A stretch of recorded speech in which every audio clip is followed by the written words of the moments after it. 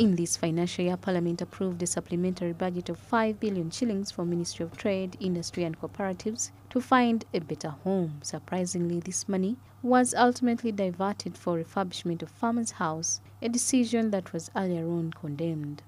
This money was diverted, and according to the law, only a certain percentage can be allowed to be veered. But to my dismay, 100% of the money that was given to the ministry for rent changed the direction to renovation. According to the Permanent Secretary of Ministry of Trade, she decided to make environment because renting a new premise would cost over 17 billion shillings per year, yet they could instead refurbish Farmers' House that currently house the Public Service Commission, Education Service Commission and the ministry itself. I imagine that this committee assumed good accommodation for staff. That was the objective you wanted to achieve, not to force the entity to go and rent in expensive premises.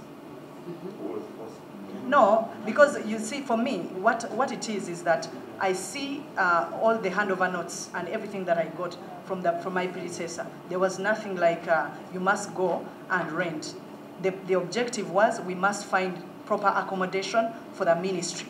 And right now we have achieved it. Legislators, however, disagreed with the Permanent Secretary over what they call total environment, a move that's typically unlawful. In addition to that, they cautioned her over reproachful tone while responding to the matter, something the committee found disrespectful. So you could work very hard and nicely and end up getting a warning letter from us because of non-composure.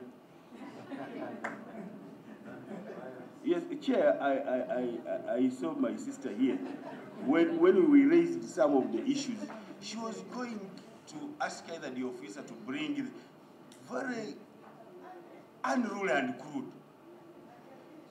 And that's why somebody's even saying, you cannot say I, even if the law says you.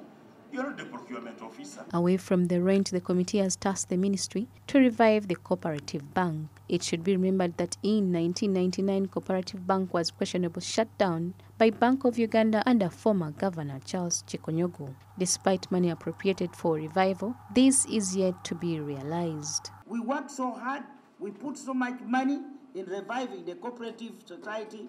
I'm now told the money we fought for were eaten by a few people, and that there are some officials in your ministry who are aware of that. So I want to start from you. We want a report how you have revived them, who are doing well, how do you assess them, assess their performance, where are they going? In his response, the State Minister Frederick Ngobi Gume assured the committee that they have made a number of cooperative unions and they feel now ready to establish a cooperative bank. But we've said in principle, let's have a cooperative bank for farmers and small business enterprises. So, in so doing, we have traversed the country and talked to cooperative unions to own the bank, to agree in principle. For example, they should agree in principle that we need to have the bank, and also the President in principle has also written to us that it is important to revive the bank. The budgetary allocation for the Ministry of Trade in the upcoming financial year is 82.43 billion shillings, which the ministry claims was influenced by budget cuts and further seeks support from the committee. Samula Hanifah, Smart 24 TV, Business Today.